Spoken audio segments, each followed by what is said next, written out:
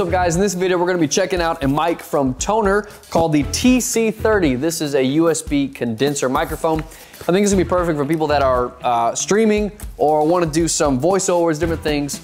This thing comes in at $39, so really inexpensive. So let's check it out and see what we get.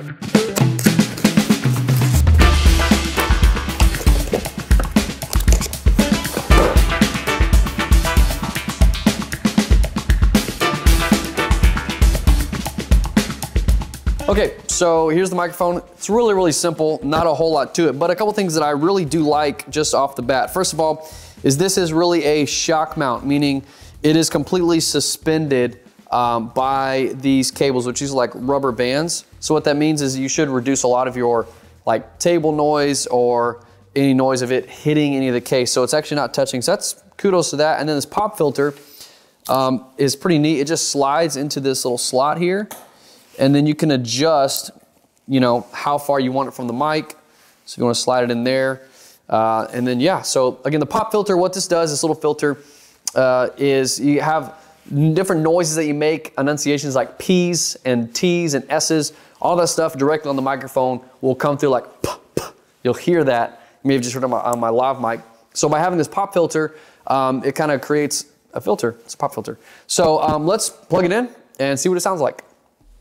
Okay, so now you are hearing the Tonor audio, and it actually is a very, very hot pickup. So it's a condenser mic, meaning it's going to be very, very sensitive. So dynamic mics basically are less sensitive.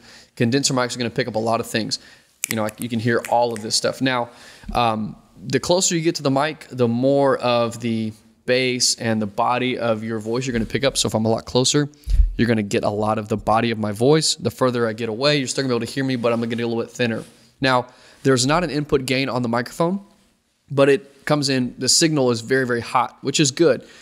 So for me on my Mac, I just went to the system settings, the sound panel, and then the input, and adjust the volume there. So you're going to want to adjust the volume on your computer. So again, if I'm leaning in closer, the closer you can get to this mic, the better it's going to sound. So if I'm right up here next to the pop filter, obviously you're going to get a lot more of the body of my voice.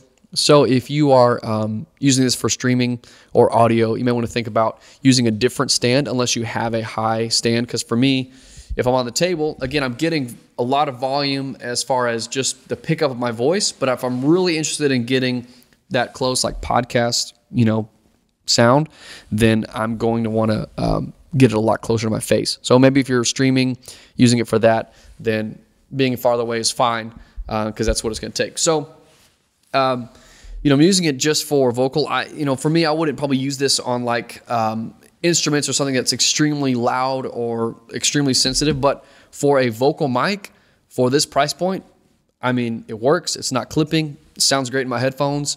So I would say that this is a win. Again, it's USB, USB-C. And the shock mount works, so I'm not getting any shake noise in there.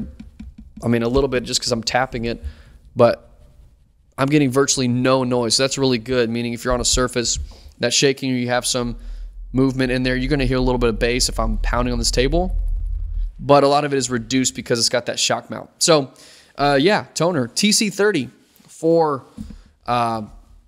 39 bucks is the current price on Amazon. This is a solid choice if you want to just do some gaming, some streaming, plugs directly in your computer, no driver needed. It immediately picked it up. Logic was able to pick it up. My computer recognized it. So super simple, right out of the box. You saw how fast it took. It took me almost no time to set this up. So yeah, Tonor TC30.